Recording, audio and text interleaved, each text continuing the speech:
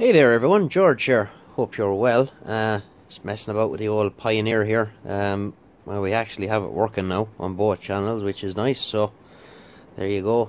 Pioneer A221, I think. Let me have a look at the front panel. Yeah, A221, and only had one channel, but we've that sorted out now. But I just said I'd show you. Made up my own little Dimbulb tester, or current limiter, or Poormans Variac, whatever you want to call it. So the reason the bulb is red, in case you're wondering, is here in Europe it's very hard to get your hands on incandescent bulbs now, because the EU has decided that they're not energy efficient enough. Well, they actually decided that a good while ago.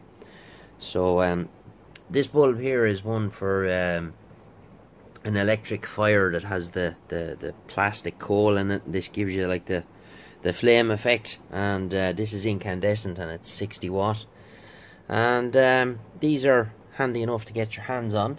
So the bulb is in series on the live wire, and I just had that socket lying about. I didn't have any single gang ones, so I just used that. So the idea of it is, for those of you that don't understand, is that if you have a piece of equipment that you've just acquired, or you're unsure of, or whatever the case may be, you plug it into this guy, and what happens is, if there is an issue with the machine, a short or whatever the case may be, the bulb glows bright and it stays glowing bright, and it limits the amount of current going to the machine to a very small amount. So the short in the machine is not going to cause any damage, well, any more damage than what's already going on in there. So so when everything is going correctly, this is what you should have.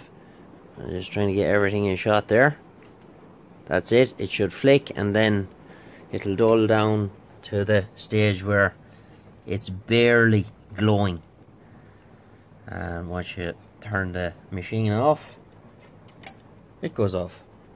So I just threw that together today, and handy little thing to have, I suppose, when you're kind of messing about with stuff like this, and that, and that, and that, and that, and that. Oh man, yeah, it's getting out of hand. Okay, 73 guys, and we'll get you in the next one.